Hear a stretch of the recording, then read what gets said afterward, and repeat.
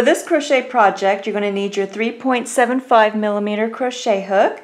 You're also going to need a tapestry needle or a darning needle, and you're also going to need a pair of scissors. For the dog collar, you can choose any blue or whatever color that you want for your dog collar. I just used some of my leftover yarn that I have. It's the Karen 1 pound. So this one is a huge yarn that I can use for many different crafts. And the color of this one is Royalty. So it's a really pretty blue that I used for my dog collar. For the dog bone, I used Red Heart with Love Premium.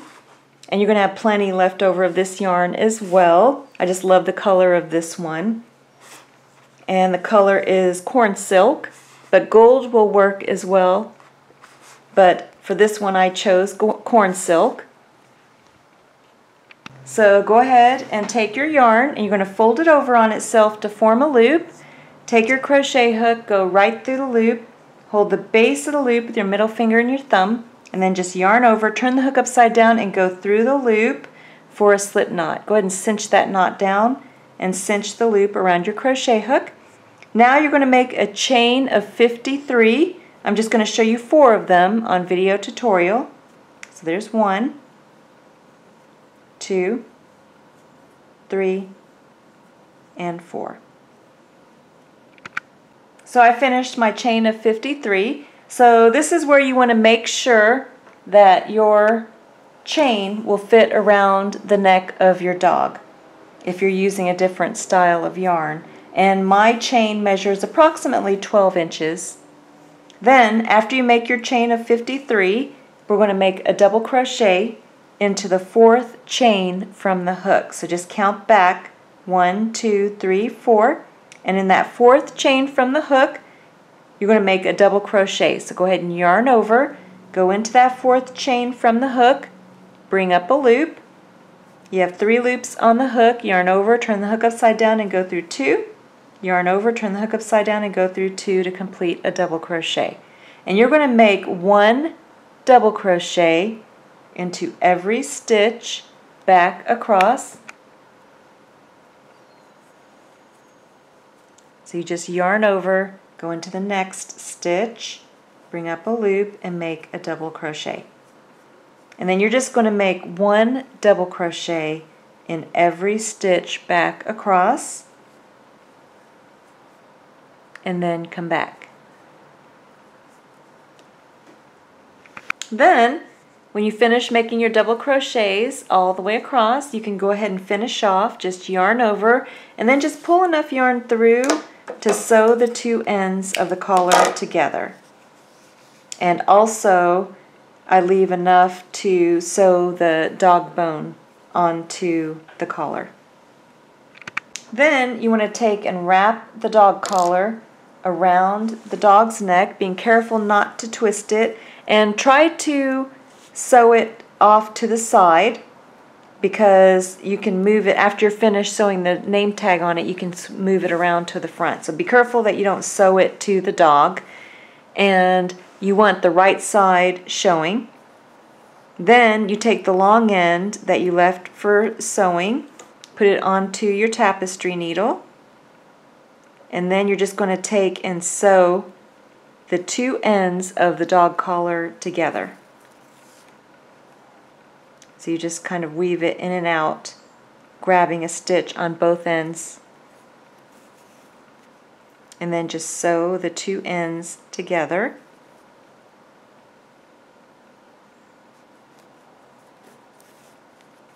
And then you can take and tie a knot. And then you're going to want to take the 1 yarn end and bring it back down towards the bottom. And then just leave it there for now, because you're going to use this to sew the name tag in place. So now I'm going to show you how to make the dog bone name tag. So now you're going to take your gold colored yarn, and mine is actually a corn silk color, and just take and fold the yarn over on itself to form a loop. Then you're going to yarn over, turn the hook upside down, and go through the loop for a slip knot. Go ahead and cinch that knot down, and then you're going to make a chain of 9. Let's just yarn over and go through the loop for 1, 2, 3, 4, 5, 6, 7, 8, and 9. Then you're going to make a single crochet into the second chain from the hook, and you're going to make 1 single crochet into every stitch back across except for the last stitch. In the last stitch you're going to make 3 single crochet into the same stitch.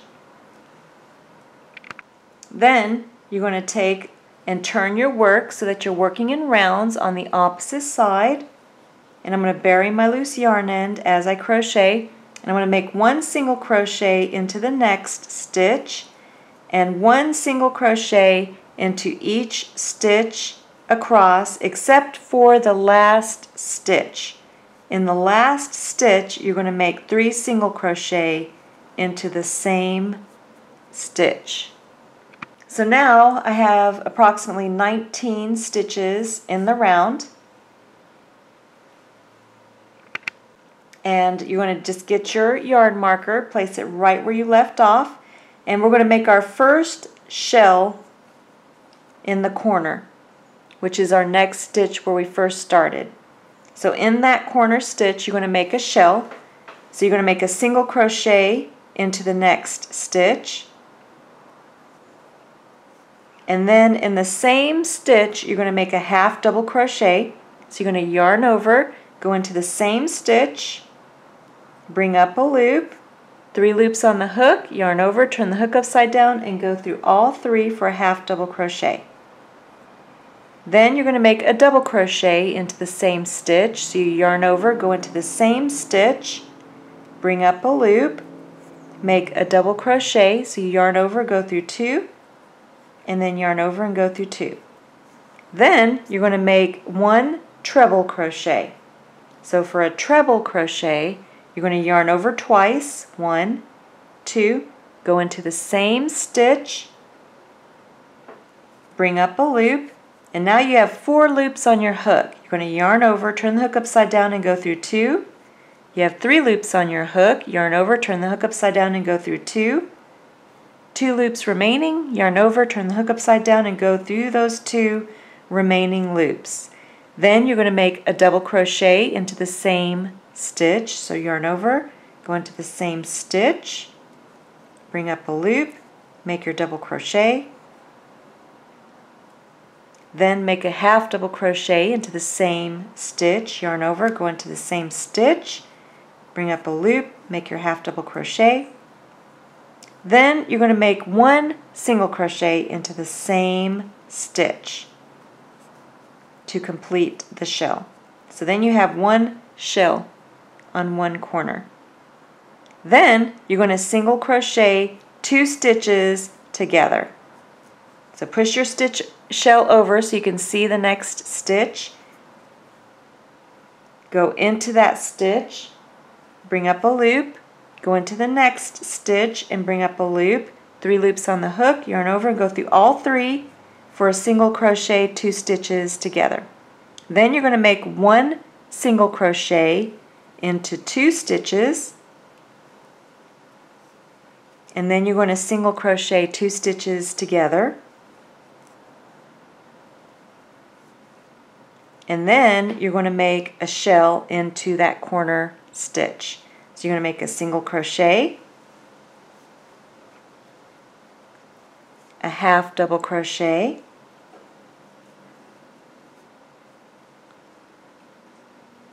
a double crochet, and this is all in the same stitch, and then a treble crochet,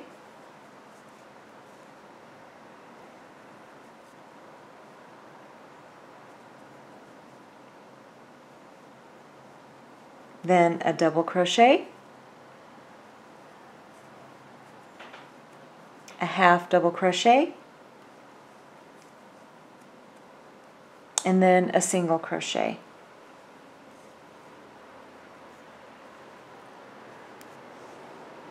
Then you're going to make one single crochet into the stitch on the end, and then you're going to make another shell into the other corner of the bone.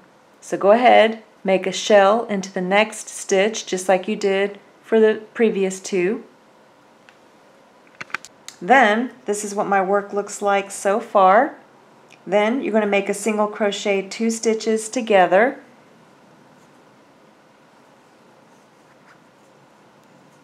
Then you're going to make a single crochet into 2 stitches.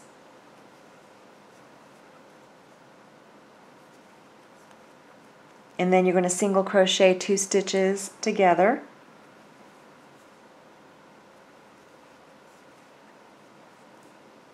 And then you're going to make a shell into the next stitch.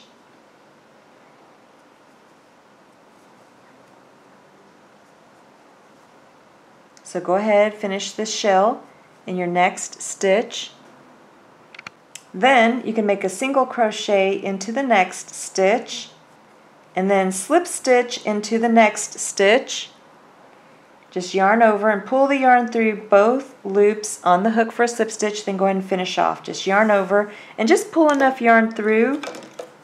Actually, you're going to pull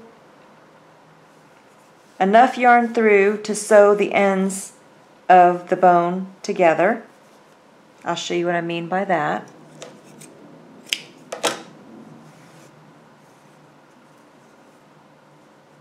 So this is what my work looks like so far. So now it does look like a bone, but I want to bring the edges in a little bit on each side. So that's why I left a little bit of a loose yarn end for sewing. So I'm going to come up from the wrong side about the last stitch where we made the loops and the shells. So in that little larger hole there. Then just bring the yarn up, and then you want to kind of give it a gentle tug, and then go back in the edge there, and again give it a gentle tug, and then just go through the next stitch over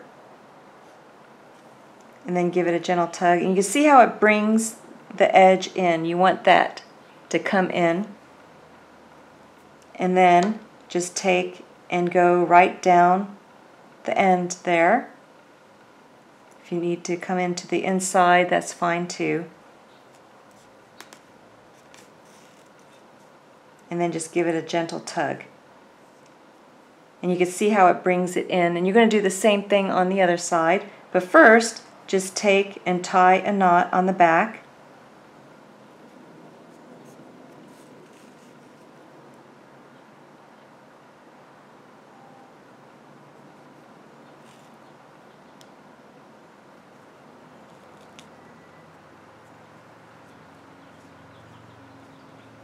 And I usually like to go through twice.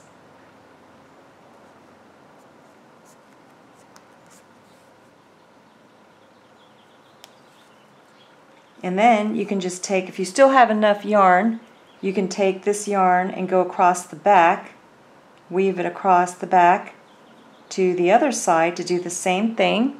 If you don't have enough yarn, then just get some more yarn onto your tapestry needle. So you can see how I finished the one side, and now you just want to do the same thing on the opposite side. So I'm going to weave it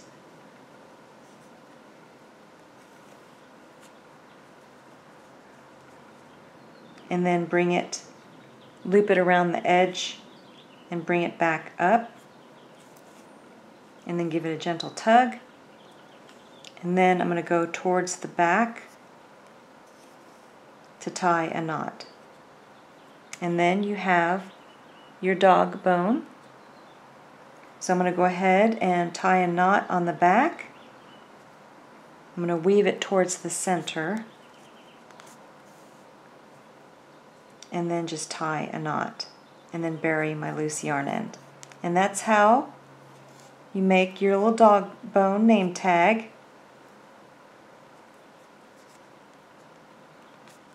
I'm going to finish tying the knot with you, and then I'm just going to bury the loose yarn end on the wrong side. Just weave it through the wrong side. Then you can just take and trim the loose yarn end. And then you have your dog bone. So this is the right side. And now it's ready to sew onto the dog collar. So now you can take that long end that you left for sewing. Make sure that your dog bone, the right side, is facing outwards. And then just take and sew the dog bone to your collar. I'm just going to go a stitch over and then back into the dog collar.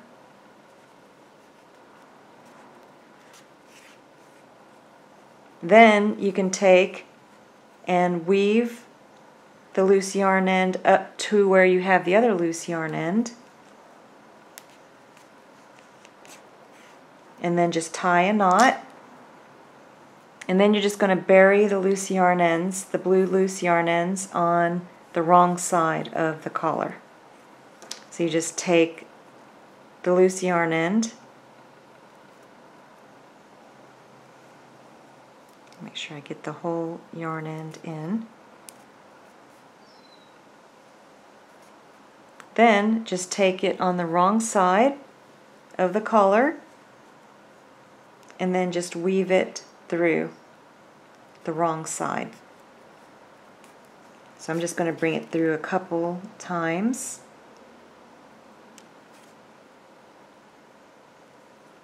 Just go back and forth. And then once you've weaved it through the wrong side, you can take and trim it and then bury the other loose yarn end.